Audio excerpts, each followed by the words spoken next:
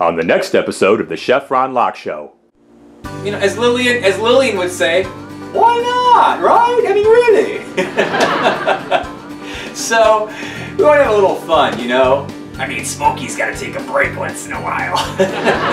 So, anyway, it looks a little different when I'm doing him out of the garb and everything like that. But anyway, I love the characters.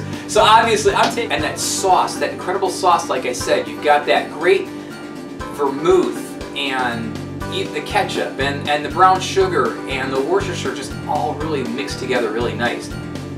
And then you can just taste subtle tones of other flavors in there. You get the onion, and then you can actually taste some of the bread, the filler in there a little bit. You can also taste a little bit of the garlic powder, the salt and pepper. It just kind of evens it all. It's just got a wonderful flavor to it. It really does. It really tastes fantastic.